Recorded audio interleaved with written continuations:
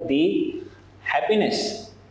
सो एक नया कॉन्सेप्ट आया दैट इज हैप्पीनेस, कि सबसे पहले अपने ने प्रोग्रेस देगा, फिर ग्रोथ, इकोनॉमिक ग्रोथ देगा, फिर इकोनॉमिक डेवलपमेंट देगा। Now the new concept emerge as an happiness, right.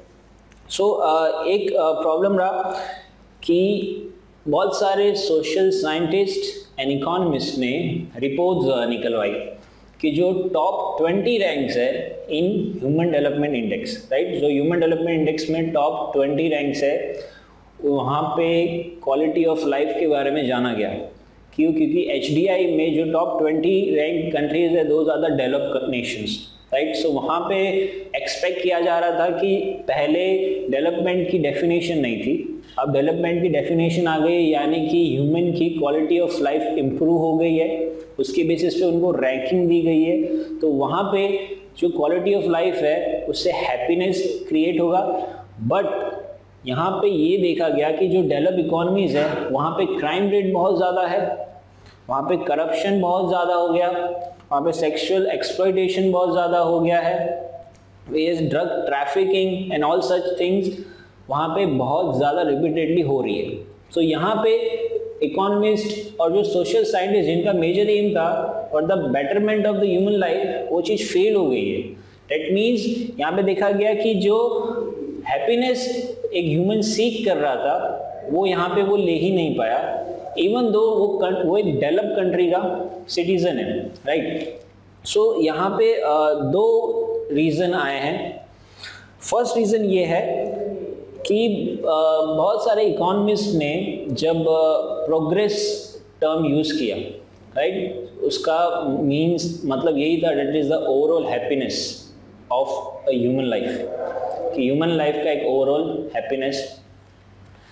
उसके अलावा सोशल साइंटिस्ट ने जब प्रोग्रेस को डिफाइन किया, ग्रोथ को डिफाइन किया, डेवलपमेंट को डिफाइन किया, वेलबींग को डिफाइन किया, उन सब का सिनोनिम्स माना is a synonym of happiness, कि this all equals to happiness, कि अगर वो कंट्री में प्रोग्रेस है, ग्रोथ है, डेवलपमेंट है, जनरल वेलबींग है, दैट मीन्स वो कंट्री में हैप्पीनेस है। So the first reason was about the concept of happiness, right? Happiness का definition was not yet arrived or what was not yet developed at that time, right? The second reason was जब development को define किया जा रहा था तब वहाँ पे material needs को major happiness माना जा रहा था, right? Material needs means अगर production बढ़ रहा है तो मेरी लेवल ऑफ इनकम बढ़ेगी, मेरी लेवल ऑफ इनकम बढ़ेगी तो मैं मेरे क्वालिटी ऑफ लाइफ इंप्रूव कर पाऊंगा। फॉर एग्जांपल न्यूट्रिशन, हेल्थ में बढ़ा पाऊंगा, मैं मेरा एजुकेशन में सेटिस्फाइंगली एजुकेट कर पाऊंगा, एंड थर्ड मैं मेरा स्टैंडर्ड ऑफ लिविंग बढ़ा पाऊंगा, राइट। सो ये दो रीजन थे जहाँ पे हैप्पीनेस का एज अ कॉन्सेप्ट इतना यूज नहीं हुआ है, where as happiness is a normative concept. Normative means it depends on the norms and principles, right? मेरे norms principles अलग है, so मेरा level of satisfaction मेरे को ये happiness देगा, right? कोई और person के norms and principle अलग है, so उसका level of satisfaction उसको कुछ और happiness देगा। So यहाँ से ये चीज़ clear हो गई कि happiness is a diverse concept जो हर एक economy में vary करेगा, राइट। ऐसा नहीं है कि एक इकोनॉमी में हैप्पीनेस का मतलब ये है, सो हर इकोनॉमी में हैप्पीनेस का मतलब वही होगा, राइट। सो यहाँ पे देखा कि हैप्पीनेस एक ब्रॉड थिंग है एज कंपेयर टू डेवलपमेंट, जिसमें सिर्फ फॉर एग्जांपल पहले अपने ग्रोथ में क्वांटिटी पे फोकस किया जा रहा था, डेवलपमेंट में quantity and quality of life पे फोकस किया जा रहा है।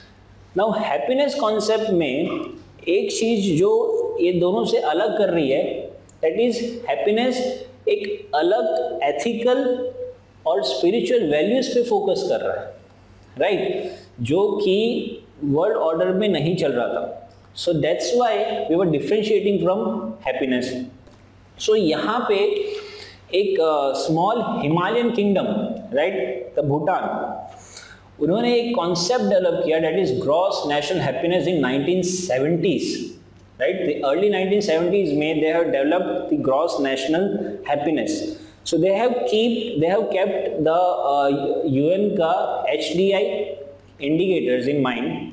HDI indicators follow करने के बाद उन्होंने सबसे पहले ग्रोथ किया, फिर डेवलपमेंट किया, फिर ह्यूमन डेवलपमेंट इंडेक्स भी डेवलप किया as per United nation, and then they started about the finding happiness, right, कि उन्होंने हैप्पी